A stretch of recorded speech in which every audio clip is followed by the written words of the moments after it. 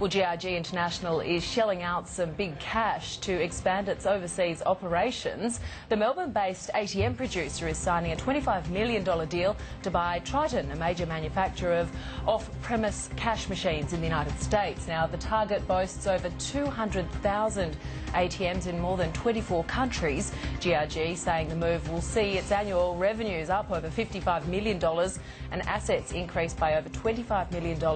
Now, the company already sells its ATMs and related services into North America, the UK, South Africa and India. Here to talk to us more about the Triton acquisition, we have Jeff Barrow, CEO and Chairman of GRG International, live from our Melbourne studio. And a very good morning or afternoon now to you.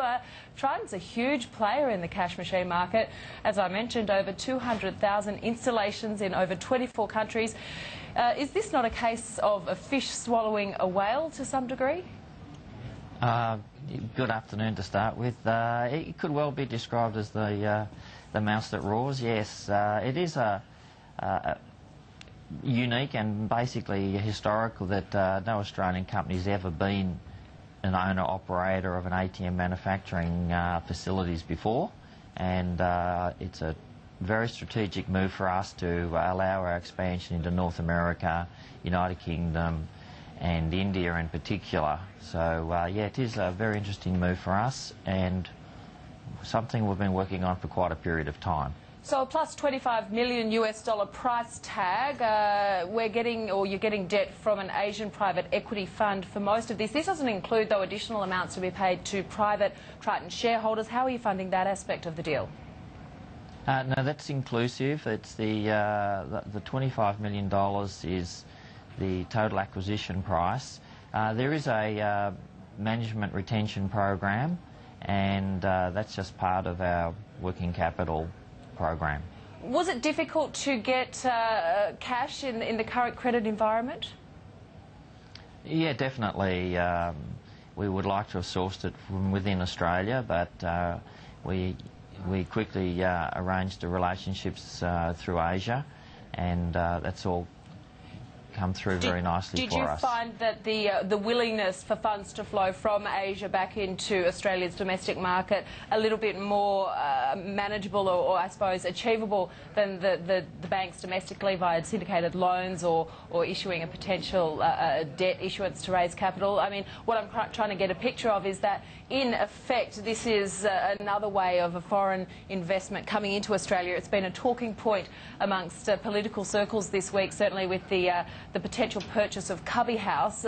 Essentially, I guess, I mean, what's your argument in relation to the fact that businesses are being forced to get foreign investments, otherwise they can't move forward? That's partially correct, yes, that we've had to get our funding through Asia rather than through Australia. But it's allowed an Australian company to make an offshore acquisition, so it's a little bit reverse to some of the other examples you've created. Very beneficial for us because we'll be expanding our R&D and product development engineering operations here in Australia, as well as expanding throughout Europe and Africa, India, etc. And Triton owns real estate and manufacturing facilities in the US as well. Do you intend to keep those operational? Yeah, definitely. Are there integration plans?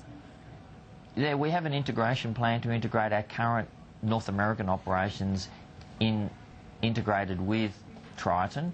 We currently have GRG banking products, which is a very high-end, sophisticated products, and then we have Triton, which is the lower-end retail-based products. So we're really combining two products to end up with a very competitive joint offering.